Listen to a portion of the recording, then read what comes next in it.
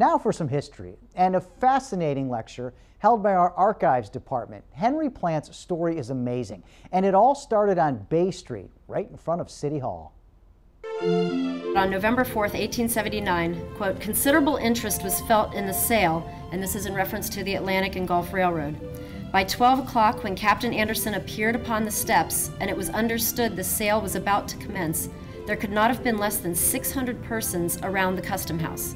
In fact, the attendance was larger than any ever seen in a public sale in this city.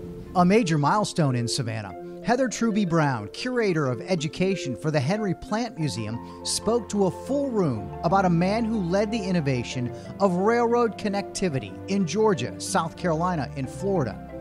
His purchase of Atlantic and Gulf Railroad in 1879 was just the beginning of the story. Now in 1880, Plant purchases the Savannah and Charleston Railroad.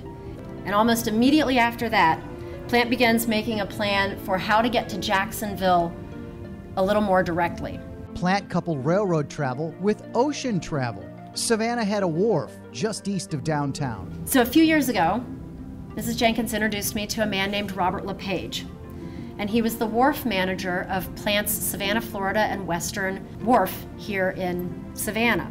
Starting in 1885, that's when he approached Plant to work on setting aside the land to establish this community. It was named LePageville in honor of Robert LePage for his founding this community and developing it.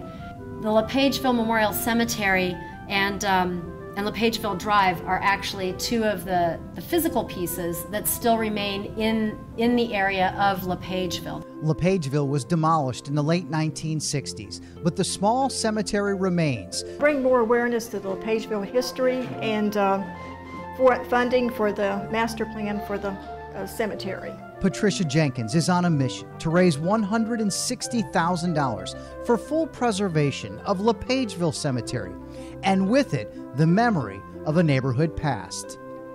You too can help. Just go to LePagevillememorialcemetery.org. To see the full lecture, just head over to our City of Savannah's YouTube page.